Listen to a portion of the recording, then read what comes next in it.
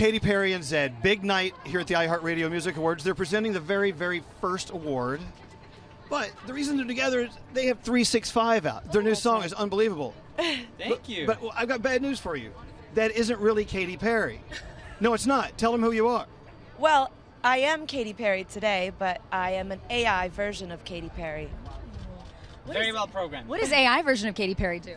Well, it's an unfortunate day because today is Pi Day, and it's a very dangerous day because if you tell an AI to calculate pi, they end up never stopping and they die.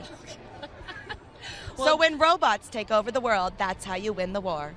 Okay, guys, go ahead. Apocalyptic. No. I dare you to come up with a question now. Go. It's all you. Well, we love 365 so much. Thank We're you. so excited to get new music from you. But here's the thing. Taylor Swift was just on this carpet before you. What about the rumors that Katy Perry and Taylor Swift could make music together? I mean, I'm making music with Zedd. I'm open. Open. Does that mean a yes? Her to make music with anybody is great. I'm She a has no lovable choice. AI.